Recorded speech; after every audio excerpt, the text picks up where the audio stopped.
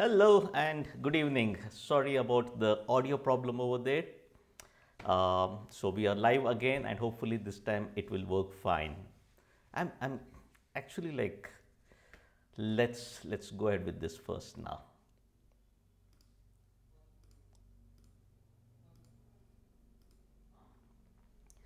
Okay, good evening. We will wait for the viewers to again join back. Sorry for that small glitch where the audio had issues. Hopefully now it's going to be fine. And yes, Saran, Rakesh, holy moly, guys, everyone, a very good evening.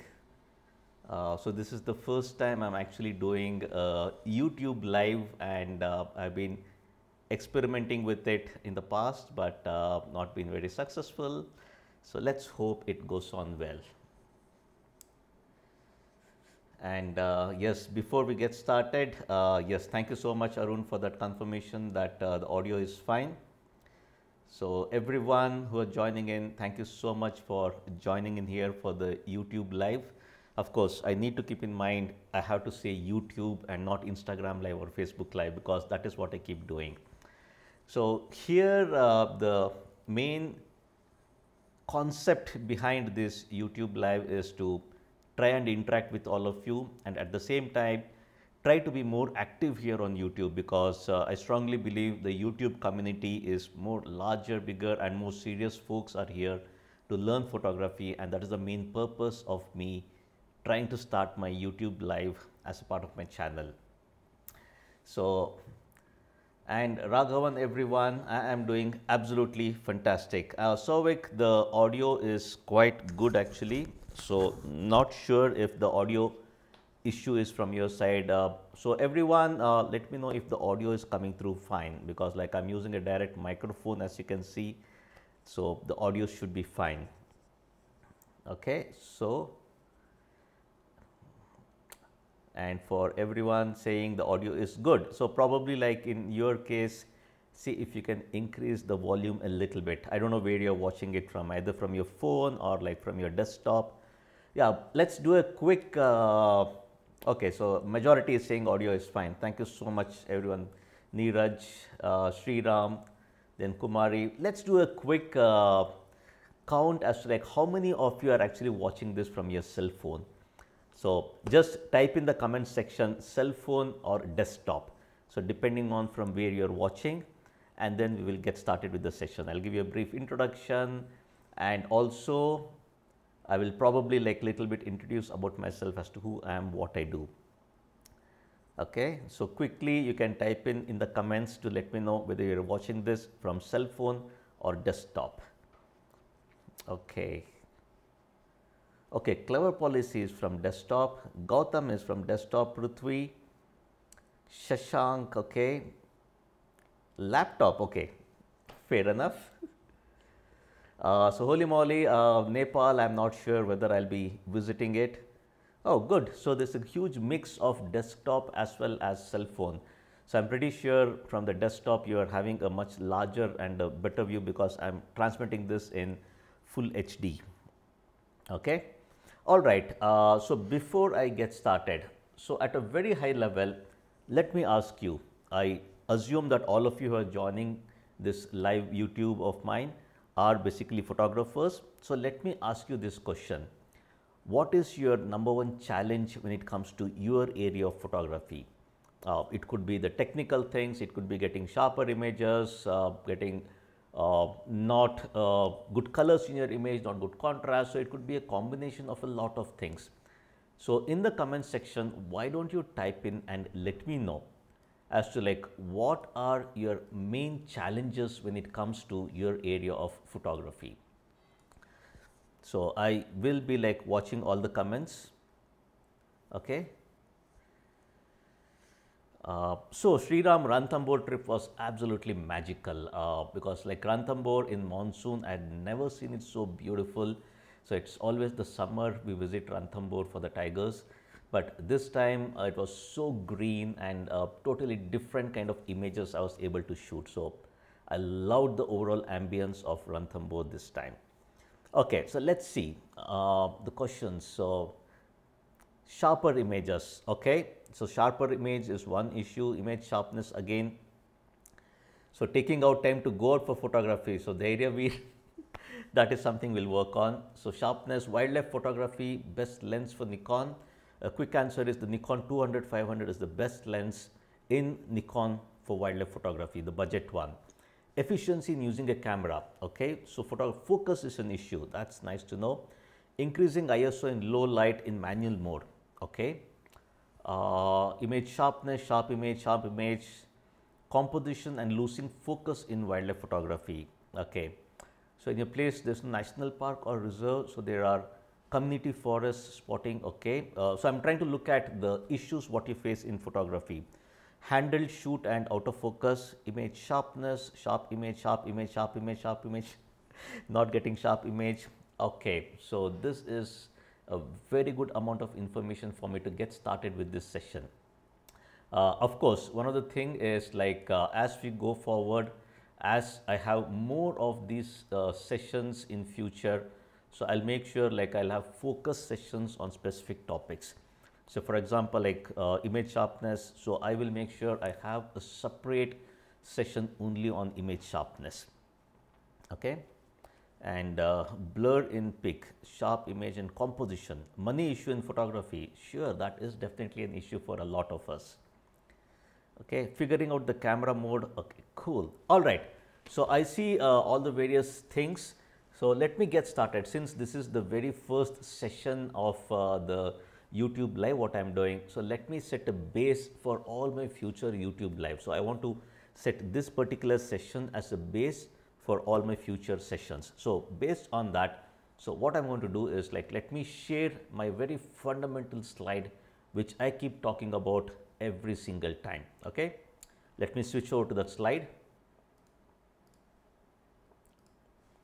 Now here, this is one of my most talked about slide, or rather I would say like when it comes to photography, this is a slide you really need to digest. Now based on my 25-27 years of experience, I have arrived at what I call as this 4 pillars of photography, the 4 key important pillars of photography, okay. And folks, quickly I'm going to present about this particular slide I'm showing, and then I will definitely take up all your queries. So currently I'm not looking at the comments, not looking at the queries coming in. So I just want to focus on this particular slide and help you understand the importance of learning the basic fundamentals of photography, where all these various questions which have come up right now, okay. Now, so if you see here, the very first one is understanding subject knowledge. Now, based on the genre of photography you're into, and even though like I am a wildlife photographer, this particular slide what I have presented is for any genre of photography. Now, if I go with the first point, which is subject knowledge, or in wildlife we call it as like natural history, understanding the subject behavioral aspects. Now, if I had to talk about portfolio, creating a portfolio of images, say of kid photography, let me move away from wildlife photography, which is my main genre. But if you were to shoot a kid, okay, so of say 1 or 2 years, then if you had to create a portfolio, so you have your client who have a kid, and if you have to go over there and shoot, the main thing which you have to keep in mind is when the kid basically sleeps, when the kid gets up. So obviously we know from a behavior point of view of the kids, when the kid gets up, that is when the kid is going to be really fresh, and then as soon as he gets up, he or she starts crying because they are hungry, and that is where again they need to be fed. So sleep and food, once these two things are satisfied, that is when the kid will be in their most happiest moments, and that is when you can get your amazing images. So as you can see with this simple example, it's more to do with understanding about your subject if you want to be a better photographer. So that is the first fundamental rule. Okay, I can give a lot more examples, but as I said, going forward I will have specific sessions in each of these pillars of photography, but currently I want to set a base. So that's the whole idea of this. Now going to the next one, if you look at the core fundamental concepts of photography, now all the various issues what you have talked about lies here. Now image sharpness. So if I have to talk about image sharpness, let me just take you through each of these concepts very fast, and then I'll come to the main issue what all of you are facing, image sharpness. Now, the very first one is the camera related settings. Now, depending on what camera you have, so I have my Sony Alpha 1 here with me. Now, depending on the camera, you have to understand that the very basic fundamentals of photography is based on few camera settings. First one, as you can see, is the white balance, which is going to give you specific colors. So, based on the kind of white balance you put, you get those kind of colors in your image. Of course, if you are shooting raw, you don't have to worry about this particular aspect.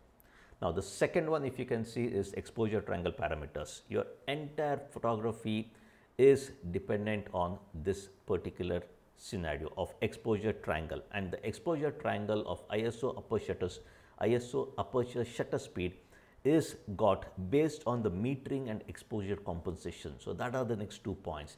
So, depending on whether you are using spot metering, evaluative, matrix, multi-segment, or even partial, center weighted. So, depending on the metering, obviously like your exposure triangle parameters vary, and based on the tonality, you will have to adjust your overall exposure compensation. And then comes the very important autofocusing. So, autofocusing points as well as the various autofocusing modes. So, this is important. Now, let's go back to the basic questions all of you had when it comes to getting sharper images. Now, one of the very important thing you have to understand is image sharpness is not dependent on shutter speed. This is very important, or rather image sharpness is not dependent just on shutter speed, but a combination of multiple parameters. So, the very first one is depending on the quality of the lens. So, your image sharpness is mainly dependent first on the quality of the lens. Of course, if you use a third party lens, any of the 55-250 lens, 75-300 zoom lens, majority of these kind of lenses, they may not be able to give you a very sharp image. So, even if you want to understand about the overall sharpness of the image, then you also need to understand about the MTF chart. So, that is where the modulation transformation frequency comes into picture. So, again I will have a separate session just for that. Now, after that, like so, depending on the quality of the lens, your image sharpness is directly related to that. Now, after that, next comes the very important.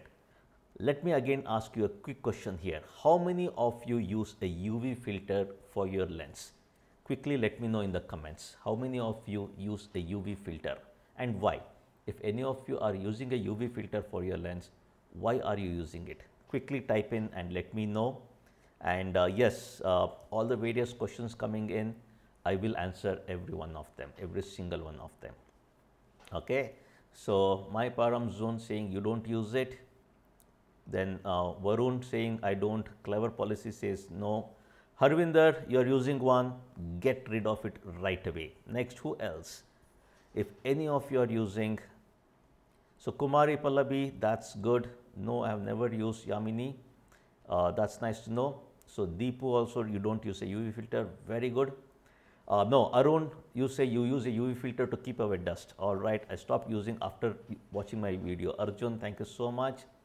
So, I do protect the lens plus improve the quality. No.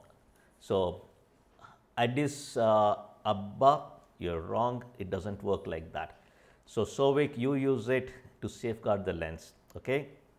Dr. Sovik Basu, previously I used, but as you said, no, I don't use it now. Good boy. So, Nikhil, no. All right. So, a lot of you use UV filter. Now, let me tell you like why you should not use a UV filter. Number one, UV filter has no role in digital photography. So, during our film time, we used a UV filter because the chemicals in the negative used to react to UV rays. So, hence we use UV filters, but in digital photography, UV filter has no role. And also many of you said that you use UV filter to protect the glass element. Now, the front glass element in your lens, that is the protective glass element. So, you don't need a protector for the protector, okay, it does not make sense. Because like as I said, the front glass element, even if it has a little bit of scratch, nothing happens to the image quality because you are shooting wide open majority of the time.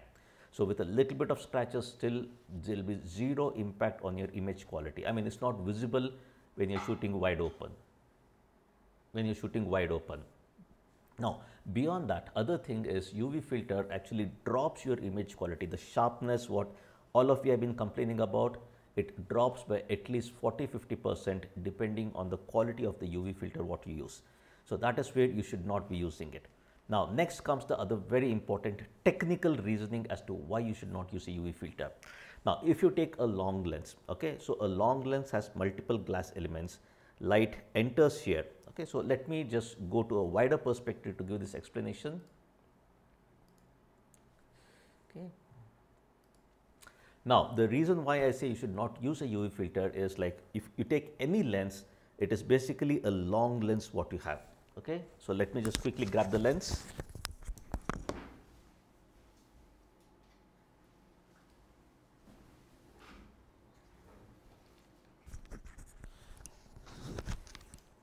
My autofocus is fine. Okay, now if you look at this particular lens, okay, autofocus, everything is fine. Now, as you can see, like the light rays basically enters the lens from the front here. So, the light rays enters, and then what happens is there are multiple glass elements within the lens. So, the light rays goes through that, and finally at the end here you have a body, and the light rays enters over there. So, let me quickly do this also. Yeah, everything is on the fly, so I was not prepared for this. Okay, now we have the complete body. So, here as I said, the light rays enters and then it basically like converges at the sensor. Now, what happens is like you need to understand that there are multiple glass elements. Generally, when the light rays hits the glass element, at least 5 to 10% of light gets reflected, and so 100% of light never enters your lens. So, only if 100% of the light rays converges at a single point at the back of the sensor or on the sensor, you have 100% sharpness in the image. So, you already lost 5% of the sharpness because 5% of light got reflected. Next, what happens? The light rays traverse through, and there are multiple glass elements, and then it passes through all those things. So, then all the properties of light, refraction, diffraction, everything comes into picture. Finally, the light rays converges, or rather it is supposed to converge at one point of focal plane, which is your sensor. But unfortunately, what happens because of the refraction, diffraction, all these things which happens in the lens, some amount of light, basically the rays converges on the sensor, some in front of the sensor and some little bit behind the sensor. So, this area of convergence is what we call as the circle of confusion. Smaller the circle of confusion, sharper your images. Larger the area, the circle of confusion, your sharpness of the image goes down, and this is basically primarily used to even come up with the MTF chart. Now, with so much of basically like construction, glass elements, everything happens where the lens manufacturer tries to make sure 100% of light converges at that. Of course, not 100%, all the light rays converges at that sensor point.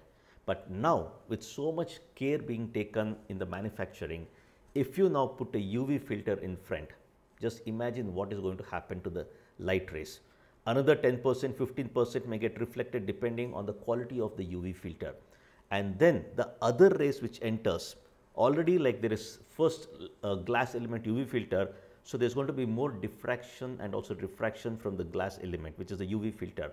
So, the main glass element, the first glass element what you have, before it hits that, the light rays which is supposed to come properly is already a little bit twisted. Now, we can imagine what is going to happen to the circle of confusion. So, if you can visualize, if you can imagine, this is where the sharpness of your image is directly hit because of the UV filter. Okay? And of course, folks who are just joined in newly and you are missing this explanation, not to worry, this live YouTube video will be available on my YouTube channel for you to always go back, play and listen to this explanation. Hope you got the explanation. So, depending on all these factors, the light rays converging at the sensor, the circle of confusion, all these things comes into picture, and this is responsible for image sharpness, the other parameter. Now, this is the main reason why I never encourage you all to use the UV filter.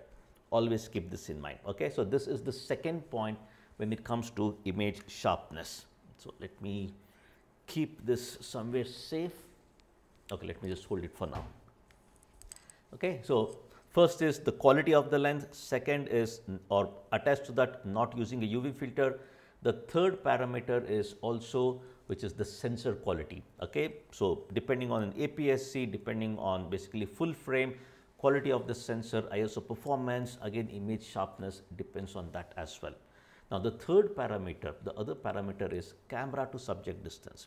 Now if you are shooting a subject which is very far, even with equipment like the 200, 600 or the 400 2.8 and the 600 you can see in the backdrop, if the subject is very far, then you cannot expect the subject to be crisp sharp if you zoom in 100%.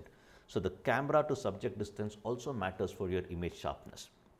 And then comes obviously the shutter speed. So shutter speed does play a major role in image sharpness. So especially if the subject is moving, you have low light, or rather if you have low shutter speed, then again your image quality will get affected. So slow shutter speed and there is movement in the subject, it is going to cause blur and shake in the image. Okay, that is again another important factor.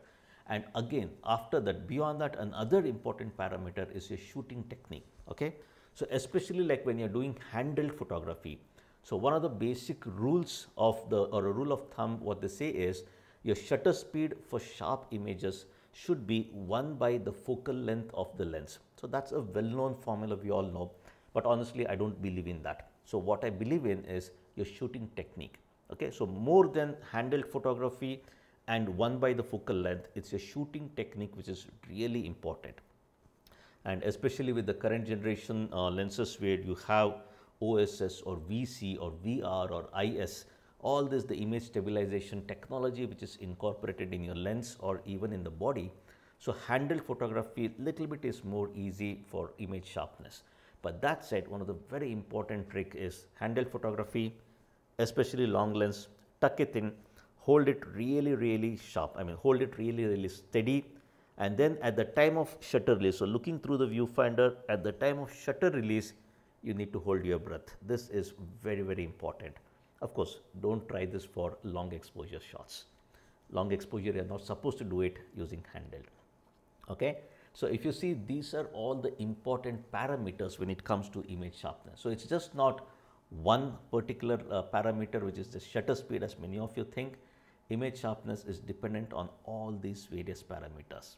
Okay, so as you can see, like having a very strong understanding the technical aspects of photography is very important. So hope all of you like got an idea as to one, why you should not use a UV filter, and then the various factors responsible for your image sharpness. Okay, and yes, holding the breath for time when you click the shutter release, that is definitely very important. Okay, let me just go on to the other part of the presentation now. So these are all the technical aspects. So the camera related settings, so you need to get this really right. Okay, so if you want to be a better photographer, trying to get past the current scenario of your photography learning. Okay, on the other side, if you see, so that is where the visual settings composition comes into picture. So your angle of shooting, the rule of third comes into picture. So whether you are doing composition vertical or horizontal, that also matters, of course. So these are all the wow factors. So you need to get your foundation strong. Once you have that strong, then the composition elements comes into picture, which is the primary thing. Like the left side, what you see, that is not photography. Real art of photography starts after you get your camera settings right, which is on the right side, which is your composition. Okay. Now on the other side, if you see, so Shivang sir, ISO performance of camera also affects sharpness. Am I right? Yes, you're absolutely right, Shwetang. So ISO performance does have a major impact on the image sharpness, especially like when you use higher ISO, especially on APS-C cameras, your image sharpness will definitely be impacted. Okay. Now going on, the next question, next part, if you see, so when it comes to composition, the distraction, so that is the #1 reason for failure of the WAV image. Okay, so that is something which you have to keep in mind. Then after that distraction, checking for background, you need to have complementary background and foreground. And then the most important thing is the direction of light. front lighting, side lighting, back lighting, diffuse lighting, the one what I got when I went to Ranthambore. So these are things which you have to keep in mind. Okay, and finally identifying those elements. So if you have a zoom lens, what kind of elements you have to include, what elements you should exclude. So these are things which you have to keep in mind. So identifying the various elements which become part of your composition, that is again very important. And then finally it is more to do with the pre-visualize or the journey of the eye. So that's the other point I've added. Now when it comes to the journey of the eye, what happens is when you look at an image, okay, so your attention goes to the primary area of your image, and then the eyes slowly goes around. So if there is a major distraction, look at the primary area and then eyes immediately goes off to the distraction. That should not happen. So the journey of the eye in the overall framing, what we call, is like once it catches attention to the primary target in your composition, the eyes should explore the rest of the image. So it should easily go around and then come back to the main area. It should immediately should not go off. Those are distractions. So the journey of the eye also you need to keep in mind. And of course, the whole concept of pre-visualization, the last point, is putting all these things together. In fact, all the pillars of photography come together and then the pre-visualization comes in. Okay, and then moving on, if you see, the third important pillar of photography is understanding about your equipment and shooting technique. So I know my oval image is covering that part. So the third pillar is equipment and shooting technique. So understanding about your equipment and then the shooting technique. Now this is again where a lot of people fail. The third point, which is understanding your equipment. Now take a camera like, so I'm currently here using the Alpha 1. Alpha 1 is a very powerful camera. Okay, so currently like this is the top of the line mirrorless camera in the world. Now when you're using this camera, if you don't know its functionality fully, if you don't know its feature fully, especially the power of autofocusing, so the various aspects of autofocusing, if you do not understand, then it's as good as using this in complete auto mode. You pay like 4 lakhs, 5 lakhs you pay for a powerful body like this, and you use it like an entry-level camera in auto mode, then it's of no use. Okay, so at the end of the day, then you'll blame your equipment saying I'm not getting good images. So that is where understanding about your equipment is very important, and then the shooting technique. So shooting technique I briefly talked about, especially for handheld photography. Okay, also shooting technique depends whether you're using a tripod, you're using a monopod, or in wildlife whether you're using a bean bag or a panning pod. So there are so many accessories which comes. So shooting technique is equally important, which is the third pillar of photography. Now the fourth pillar of photography we all know is obviously post-processing. So the fourth pillar is digital post-processing. So all these things together compromises of what I call as the 4 pillars of photography.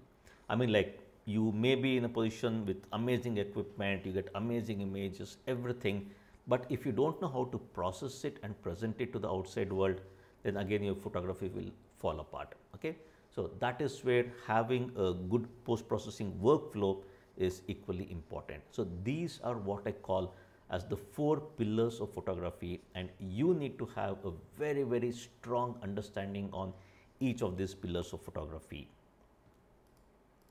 Okay, now coming back, so this is a brief explanation what I wanted to give as a part of my very first introduction to photography here on YouTube, basically the live session what I'm doing.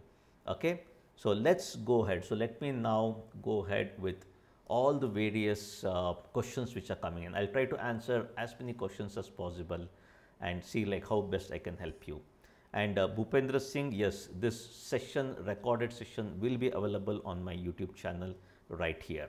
Okay, and so to get started with photography, is Nikon D3200 sufficient, or should I buy latest one? Okay, folks, for all of you who are asking for the best camera or lens, so my request is please do visit my website. Okay, so sudhirshivaramphotography.com. Let me see if I can quickly get it done. Of course, this is where technology comes extremely handy.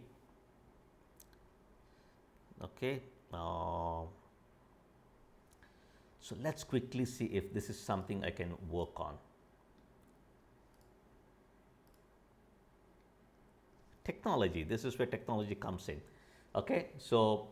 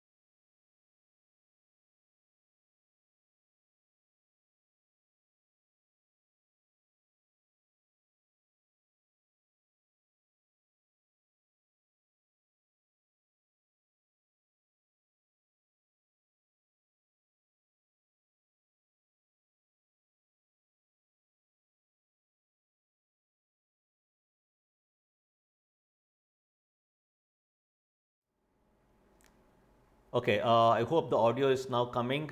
Sorry for that. I just immediately connected my phone and hence the audio got disappeared. Now, for all of you asking the best camera and lens to buy, click on this website sudhirshiramphotography.com and then click on best camera and lens to buy here at the bottom of the screen, okay, bottom of the menu. And here you can select based on the brand, based on the price, based on the camera type, DSLR or a mirrorless, full frame, or even crop sensor, and also based on the genre of photography. Yeah, this is better. Okay, so based on the genre of photography. Okay, and also if you come down here, I have given a quick specifications, the important specifications of the equipment. And also when you click on rating here and come down, each of these cameras what is displayed, so for which genre of photography it is good, that rating also I have given. So this is an extremely useful database I have created, completely like on my own effort I have sat and I have created this particular database, extremely useful. And this is for the camera. Same thing, like you click on the lenses, the brand, rating, everything, again same thing applies. Based on your budget, it will give you all the various lenses for your genre of photography. Say for example, let's see, like all the brand, Canon, Nikon, Sony, all the brands. So my price range is like say up to 1.2 lakhs, okay, and I want to do find a lens for wildlife photography. I select that. I hope it works. Yeah, there you go. So it will shortlist you only those equipment which fit that criteria, and under Sony, then Canon, Nikon. So these are all the various lenses based on the budget what you have selected. And if you see, it will give you the star rating, as I said, meant for the genre of photography. So this is extremely useful database. Go ahead, explore this. Okay, hope that helps.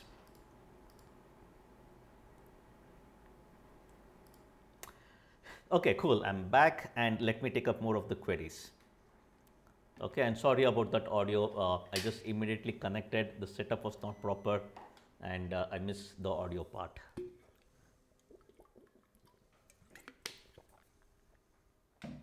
So let me answer more of the questions here coming up. So entry level DSLR, I answered that. Okay, let me go try to take from stop. Can I take good wildlife photos from a 7300 lens? So Harsh, 7300 is an average lens. Depending on how good you are with your skills, fundamentals of photography, you should be able to take decent to good images from that particular lens. Okay, screen not clear. Anup, I think now it's fixed. So Harsh, I answered your question. Harsh, I answered your question. Dr. Raj Arora. So I bought a Sony A1. It's consuming battery very fast even though I switched off the monitor and it's on flight mode. Please guide. I shifted from A9 to A1. So Raj, make sure like the wireless, all the networks, other settings, so everything you are turned off, the GPS or turned it off. Because if you have configured wireless configuration or GPS, those things also will drain the battery. Okay. And of course, depending on how much you use the viewfinder or the LCD, there again the battery draining will happen. But honestly, A1's battery will last very long. So in my case, one particular battery lasts an entire safari of 3 to 4 hours. Okay, so that is how good the performance, not only for A1, A1, A9, A9 Mark II, A7R3, A7R4. So all these mirrorless Sony cameras have fantastic battery life. Still, if the battery is draining out really fast, then my only advice is get it checked. Okay, so Anup, so young enthusiast, but what you can afford and start shooting. Yes, that's right. So as I always keep saying, Anup, you're absolutely right. So the best camera is the one what you already have. Okay, so there's no better camera than the one what you have or the one what you can afford. Okay. So let's see, Arjun. So I'm facing noise issues while doing long exposure photography while shooting star trails. Okay, so Arjun, it depends on what camera you're using. So generally, like if you get more noise, it could be because of the entry level camera what you may have. So generally, the mid range and pro bodies, you should not get too much of noise. And of course, even your ISO what you're using, especially for long exposure, honestly, you don't need very high ISO. So it's about balancing your exposure triangle parameters. Okay, so Harsh, I already answered your question. Sir, how to become a wildlife photographer? Very simple. The main thing is like, of course, a quick answer is you can join my online photography course for wildlife photography. Or the other one is like, if you want to become a wildlife photographer, then there are various steps. So find out about the various parks around your house, okay, or closer to your destination, wherever you're staying.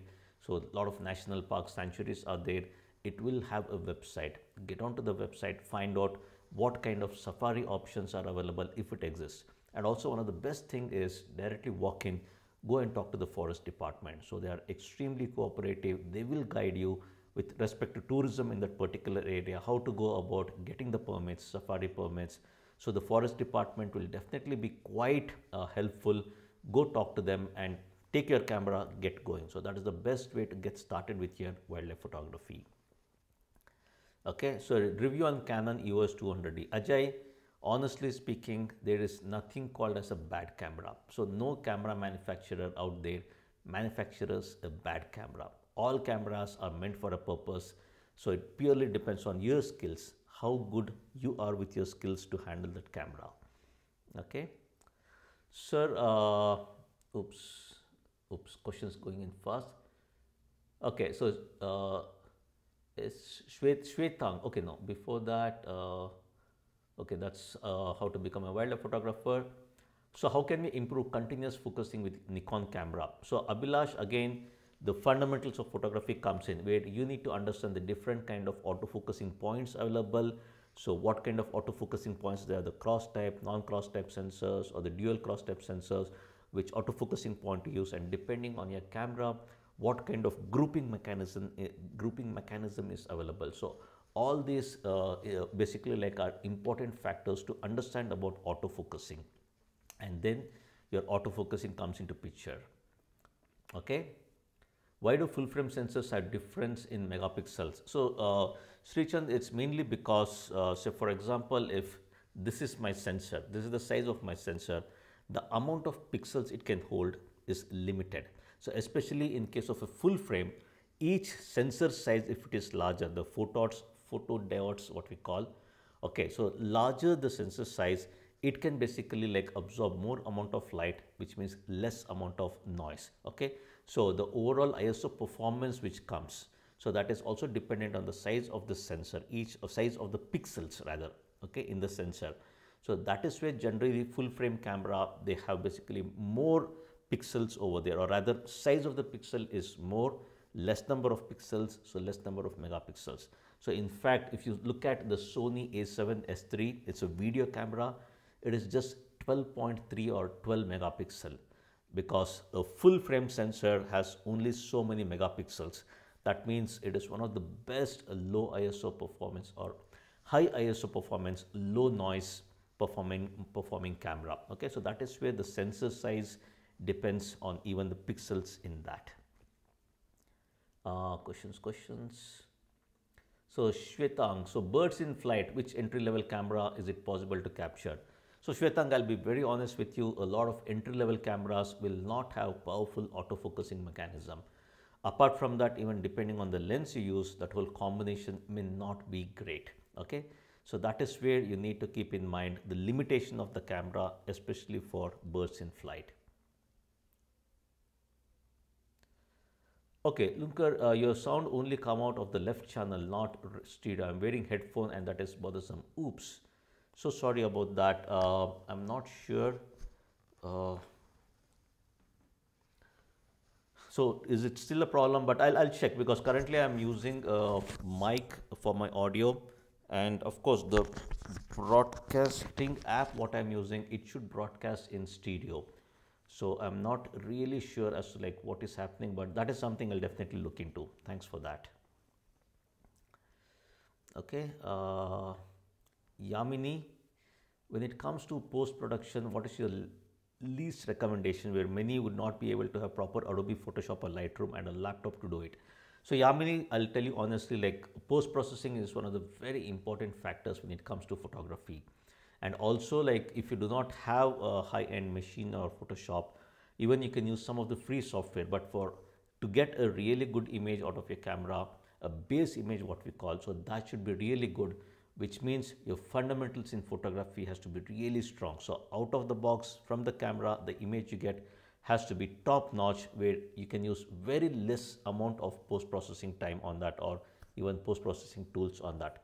So that is the workaround what I can recommend when you don't have a computer or even can't afford Photoshop or similar kind of applications. So Prithvi, Alpha 7C for beginner, yes, see these are all good long-term investment, be it with Alpha 7C or the Alpha 1, A9 Mark II. So all these are great equipment. It's a one-time investment, so it's just worth it. So how to do low-key wildlife photography? So Harsh, the whole concept of low-key is like there should be spotlight on the subject and the background in shadow. So that is the fundamental basic thing when it comes to low-key photography. Okay. Okay. Okay, so Judas saying you can hear me perfectly. Folks, any of you using headphones, hope you're able to hear it on both sides and not a mono one. Okay. So Shashank, same problem for you also. Okay. Questions. So I'm missing some questions. Okay, I'm just looking at the comments here, guys. So can you tell me the best lens? So all the best camera, best lens answers I've already given. Go to my website. You have the pointer over there. And yes, Arjun, I hope to do more of these sessions going forward. Okay, I'll announce in advance and I'll be doing it. Audio is clear. Thank you. So Krishna, 14-year-old kid, doing fashion photography. Like I think if you're able to get good images out of the D3400, just stick to that. No need to upgrade or change. You need to upgrade or change only when you find limitation with your existing equipment. Otherwise, not needed. Okay. Official Telbo, hello. Okay, and all the best camera to lens, all those things I've already conveyed. So in this COVID time, am I doing my photography journey? Yes, I am doing it with taking all the precautionary measures. In fact, I just concluded my Ranthambore workshop and I came back. So I had one-on-one, so back-to-back 2 one-on-one workshops, and then a personal trip, and then again a group tour. So right from July 11th till August 2nd, I was in Ranthambore doing my workshops. And if you want to get updates, 2 ways. One is sign up for my newsletter where I send you the announcements, or you can keep a tab on my website, sudhirshiramphotography.com. Okay. Cool. Any trick to do that I explained? Multiple exposure photos. So in Mark III. So I think that is something I'll have to take it separately about multiple exposure photos, because Mark 3 I have to still study the settings. I still need to study that camera. Okay. Cool. There are a lot of repetition of the questions. Okay, D5600 and Sigma 15600 is definitely a great combination, decent combination I would say, to get started with your wildlife photography. No, I'm not in Ranthambore right now, I'm back home. Okay, and also the best camera for beginners, best camera for this, visit my website, there's a good amount of data over there. And of course, you're right, check my Instagram feed where I announce all these things. Okay. Okay, so you're getting audio only on the left earpiece. Thanks for that, Ajay. Let me check my settings later to make sure like I broadcast this in stereo. Okay. Yeah, I don't want to make any changes right now while it is going on, but definitely that is something I'll look into. Okay, cool. All right. So I just wanted to keep this session for 1 hour. As I said, this is my first intro session with all of you. And going forward, I will be doing specific sessions more so with respect to targeted topics of photography. So go ahead in the comment section, go ahead, tell me like, okay, what are the different topics of photography you would like to see. So I will do separate recording and upload it here on YouTube, or for that matter, as a part of this YouTube lives, I'll be doing it. Okay, so go ahead, mention in the comment section, and I'll go through the comments and I'll take care of it. Okay. So, all right, yes, I do have my online photography courses. Please do visit my website sudhirshivramphotography.com, or for that matter, even I'll update the description of this where I have my online photography courses via app as well. So you can download my photography learning app and you can learn photography from me. Okay. So more about all these things as we go forward. And yes, Harsh, I can speak okay Hindi. So going forward, I do plan to have sessions in Hindi as well. So I know there are a lot of Hindi speaking folks here who may not be able to understand and follow English very fast. So I plan to have Hindi sessions also here. My Hindi is not that great, but definitely I can communicate. Okay. So, all right. Thank you so much for joining me, folks. So I'm going to end the session here. So this session will be available for playback. Thank you so much for joining, and looking forward to more of these kind of YouTube live sessions right here on my channel. Thanks. Stay safe. Take care. Good night. Bye bye for now.